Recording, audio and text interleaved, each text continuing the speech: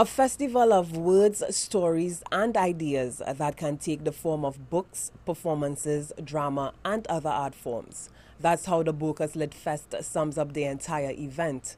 Marketing and media manager Alette Liz Williams says, there are many storytellers in this year's event, and every year the festival gets bigger and better. As this year, there are 150 participants. From the Caribbean and from 5 continents, and we also have 80 events. So it's in that 80 events of what you would find all of those different moving parts happening in. This year is also the first year that we've had so many critically acclaimed, highly awarded participants. So we have Edwidge Danticart, who is the chief judge of the Ngc Bocas Book Prize for Caribbean Literature. We have Dion Brand, who is a big deal. She is going to be in a special event at the Big Black Box on Friday evening, where there will also be, and don't let anybody know that I told you, 3 Canal will be performing. So if you haven't seen them, you can see them for free. And we have so many other really big names.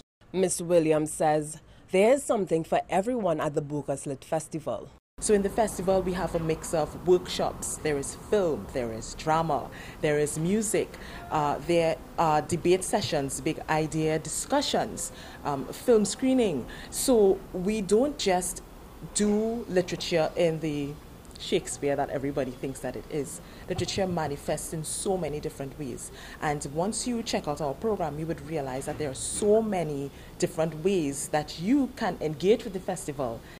And with just 4 days of activities starting on April 25th, how do the organizers of the Bocas Lit Festival plan to schedule these activities for both adults and children, one might ask?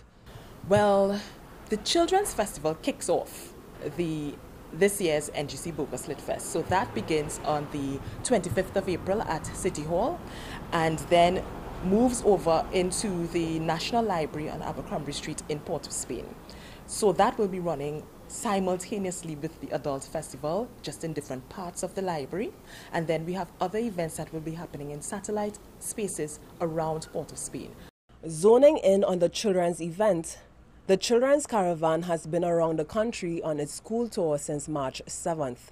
Manager of the children's program, Melvina Hazard, says the event is accessible to everyone, adding that the festival is a safe space for children to feel free and to express themselves creatively while discovering their own talent. A child might think that they don't like literature because of how it's presenting to them in school. Our mission is to really promote the love of reading, so that children can really realize that reading is really a pleasurable activity that takes you through time and space. So we are wheelchair accessible. We have sign language translations at City Hall. We also have like what we call a comfort zone for children if they feel overwhelmed by all the noise and activity, so that they can go and have a quiet place. And we also have a well-being team, because we want every child that's attending this festival to feel comfortable and to feel welcome. The star of the NGC's Children's Bocas Lit Fest, Dragon Zelly, says she's looking forward to seeing all the children at this year's event. I'm looking forward to the workshops and music, especially Miss Nyla Blackman will be at the festival, and Zachary Ransom. And I'm looking forward to meeting Corinne Anaya Clark again, as well as all the children from all over the country. All the events are free at Nallis, but there's a small fee attached for those who want to take part in the workshop activities.